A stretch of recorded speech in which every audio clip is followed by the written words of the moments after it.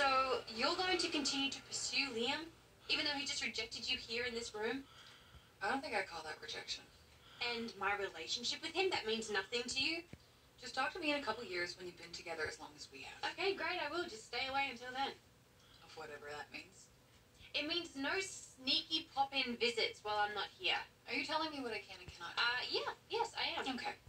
I grew up in LA. This is my town. So why don't you get your GPS, learn your way around LA before you start pointing fingers. Steffi, there's something you need to know. What? Liam and I have slept together. And? And that means something to me. Oh my god, it's Hope Part 2. I can't. Are you forgetting that I'm a Forester too? I mean, I may not stoop down to your kind of tactics, but I will fight for what's mine. So make no mistake, Liam and I are creating something together. You're gonna learn to respect that, or you're gonna regret it.